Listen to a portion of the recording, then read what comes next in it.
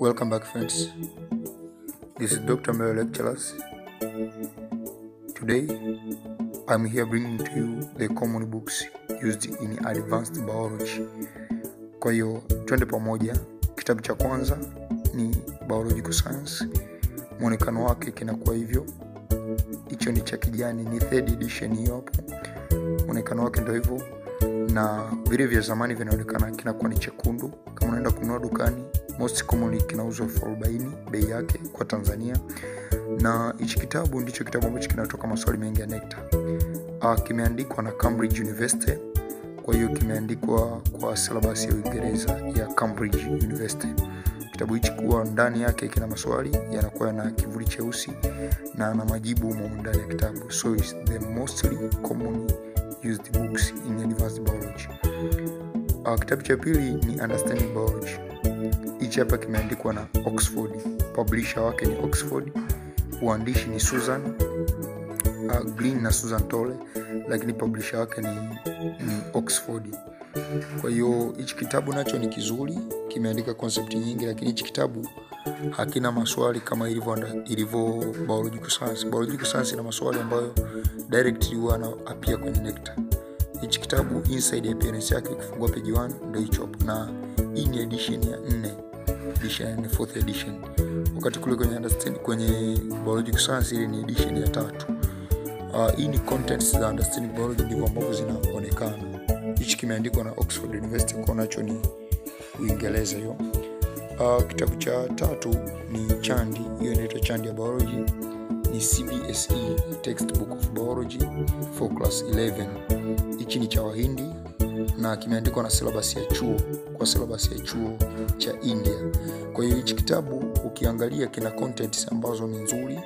Hiyo ndo inside appearance, na kitabu hichi cha Chandi ya Biology chenyewe ni kizuri ukikompare na, yani kina contents nyingi, na kwa sababu kimeandikwa kulingana na concept za chuo za India. Kwa hiyo baadhi ya vitu vilivyo kwenye hii Chandi ya Biology ni vya juu sana ukilinganisha na syllabus yetu ya Tanzania. Kwa hiyo hii Chandi unachukua tu baadhi ya vitu, sio vyote vya kusoma kwenye hii Chandi. Lakini kule kwenye Biological Science unaweza kupata vingi sana, na kwenye Understanding Biology. Hii ni Chandi nyingine, kitabu cha 4. Hii ni Chandi for EPM imeandikwa for class 11, lakini hii ni kama old version ile pia, yani Chandi hizi kwa vision tofauti. Class 11 lakini version tofauti. Na pia unaweza kuona hiyo inside appearance ya class 11 ile. Class 11 maana yake ni Chandi ya form 5. Chandi ya form 6 huwa inaandikwa class 12. Kwa ukiona class 11 hiyo ni Chandi ya form 5, class 12 ni Chandi ya form 6. Lakini unaona hizo visions zinatofautiana. Kwa mfano class 11 ya kule mwanzoni ile mara nyingi unakuta na topics za form 5 kama excretion, lakini class 11 hiyo hapo unaona class 12 inaonekana hivyo hapo. Class 12 hapo ndio utakuta na topics za form 6 kama genetics na evolution. However, zilivyoandikwa ni tofauti sana na kama tunavyozoea huku kwenye vitabu vyetu vingine. Alternatives za Chandi ni vitabu hivyo hapo. Kuna hicho kitabu pia nacho kimeandikwa for class 11. Kinafanana na Chandi, lakini hicho kitabu kimeweza kusummarize na kina content nzuri sana. Kina content nzuri sana kama za kwenye Biological Science na kama za kwenye Understanding. Hicho kitabu kimeandikwa tu Comprehensive Biology for class 11. Kinaonekana hivyo ukienda kununua dukani, kinaonekana hivyo. Na hii ndio inside appearance. Dr. JP Sharma ndo amekiandika, na Lakshmi Publication ndo publisher wake wa hicho kitabu. Hiyo ni class 11. Class 12 yake inaonekana hivyo. Hiyo ndo outside appearance ya class 12 ya hicho kitabu. Ni kimeandikwa tu Comprehensive Biology ndio jina lake. Kwa hivi navyo vyote vile vimeandikwa na Wahindi, na hiyo ndo appearance yake, Comprehensive Biology for class hapo. Sijui exactly bei yake dukani ni shingapi. Kwa hiyo kitabu kingine ambacho ni cha 5 ni Campbell Biology.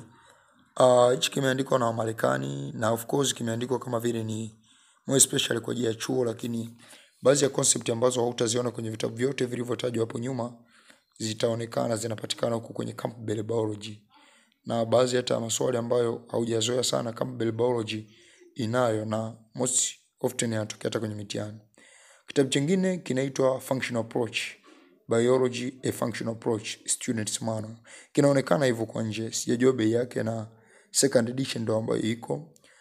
Kitabu hiki contents zake zinaonekana hivyo, lakini pia kina very unique concepts. Kwa baadhi ya vitu ambavyo hujaviona kwenye vitabu vingi vilivyotajwa hapo nyuma, unaweza kuviona kwenye kitabu cha Functional Approach. Kinajulikana kwa kuwa na masuala ambayo ni complex, na unaona hata hizo diagram ambazo ziko ni very net, yani diagram ziko clear sana ukikompare na diagram za kwenye vitabu vingine. So tunaishi hapo kwa leo, na nawashukuru sana.